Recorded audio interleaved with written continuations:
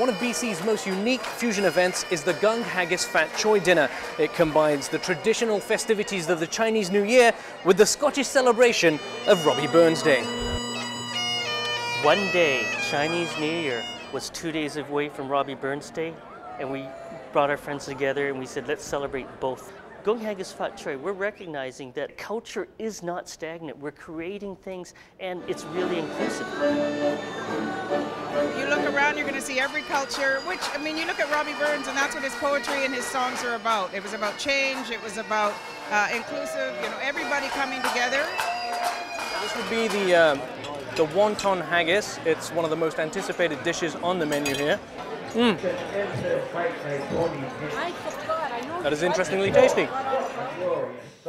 Warm, rich and rich. Me, nae cheerful twinkle lights me, dark despair around benights me. And what was that? A fond kiss by Robbie Burns. Cheers, gentlemen. Cheers. Bottoms up. Oh, it's great. It's great, right? It's excellent. Infusing a little South Asian into the Chinese and Scottish traditions, I'm Dean Atwal for JoyTv News.